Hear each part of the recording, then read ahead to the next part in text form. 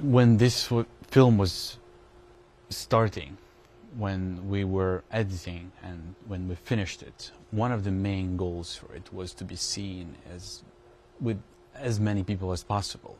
So every time it gets a wider audience, it makes me happy, and I feel that the mission that we took on ourselves is being fulfilled. At the point when we were leaving, we were already claimed as information terrorists by Russian officials, and we know now that a Lithuanian filmmaker that was at the same time with us in Mariupol, and he also tried to escape the city, and he was just executed on the checkpoint. So that gives me an insight what could happen to us if we were caught.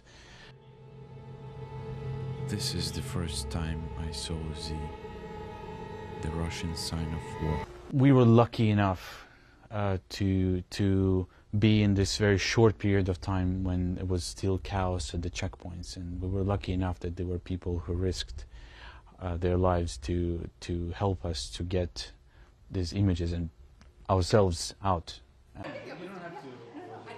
We left Mariupol and I kept working on the front lines. I came back to my hometown. I'm from Kharkiv, and I covered it for months and months and months for AP News, and it was very hard to do, because you can actually see people being killed in front of your house where you grew up. One day I came to a house where I lived as a student, and there were 3 people killed by a Russian shell just in front of the entrance. My school got bombed. So all that makes it very personal, and at the same time gives you the energy to keep working, to keep filming.